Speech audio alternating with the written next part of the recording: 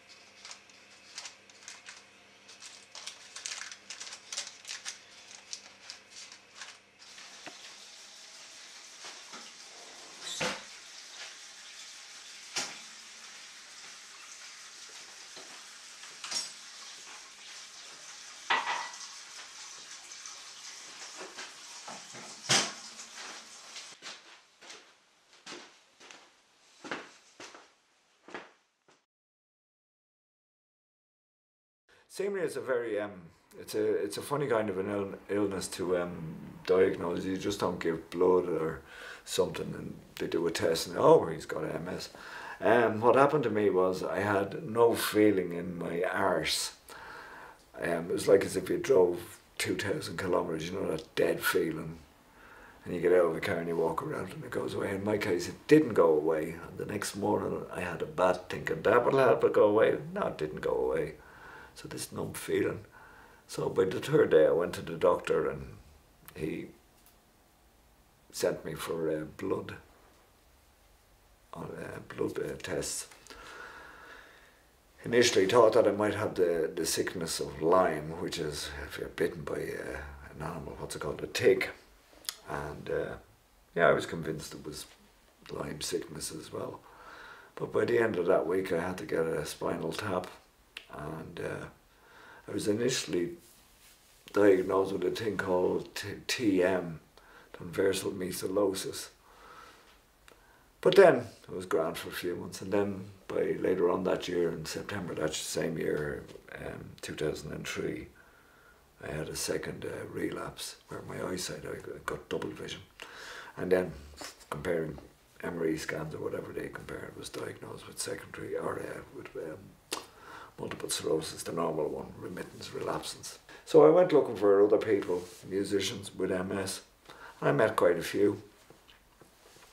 I ended up going in, I think 2007, to America, to Denver, to meet a woman called Linda Story. And we ended up recording one of her songs and one of mine. And, you know, the few of us with MS, the bass player had MS, I had MS, Linda's got MS.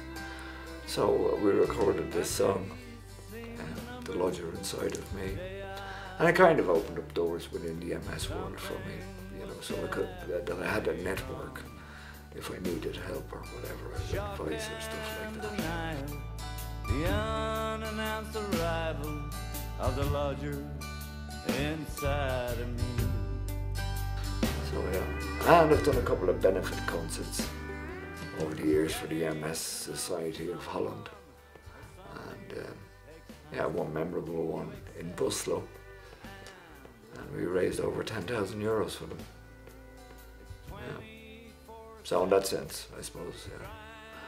But anyway, it's resulted that my left-hand side is numb, and I'm left-handed, so I can't write, I can't play any instruments anymore.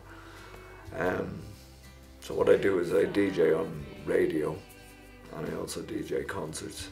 So I'm still very much in touch with music, but not on a very different level than what I was on before when I could play. You know, I don't play with bands anymore.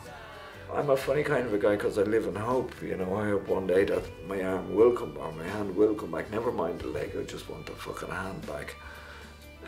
Because it'd be great to be able to blow the clarinet again or the saxophone.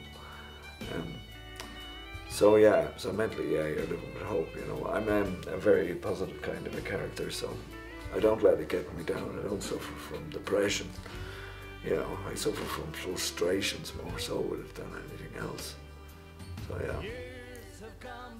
Did it affect your love for music in any way? No, not really. It's probably the opposite of that, what you just asked, I would say. Because my musical intake nowadays is much more broader.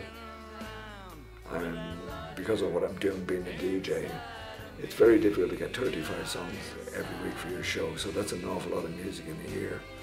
You know, I'm in my second year of just DJing, so my ears would be an awful lot more susceptible to music, and yeah, but I either like it or I don't. I know what I want in music. What's inside of me?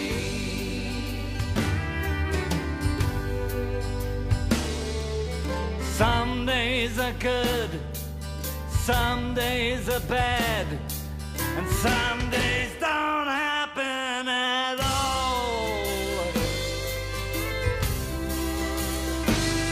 But a good day's a good day, no matter what, with that larger